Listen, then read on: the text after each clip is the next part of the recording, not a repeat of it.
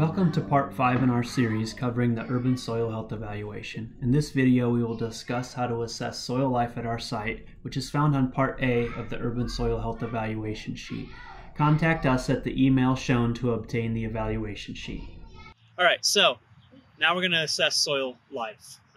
If you're talking about soil health, there's three main components to soil health. There's physical health, chemical health, and biological health. Okay?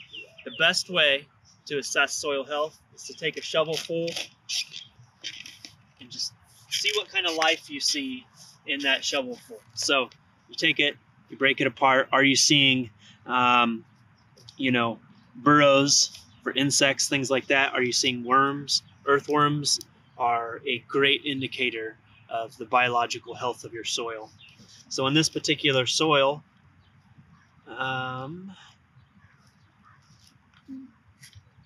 not really seeing a lot in terms of earthworms. I am.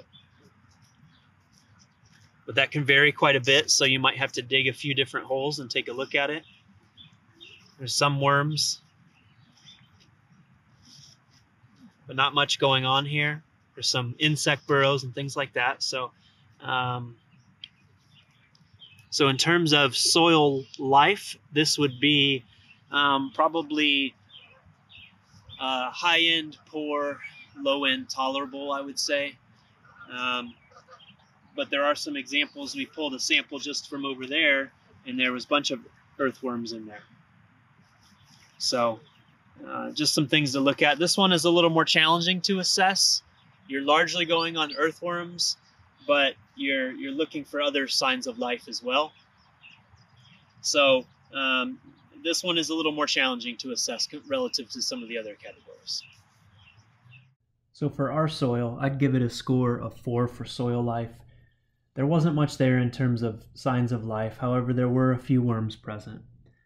In the next video, part 6, we'll discuss how to assess soil organic matter at our site.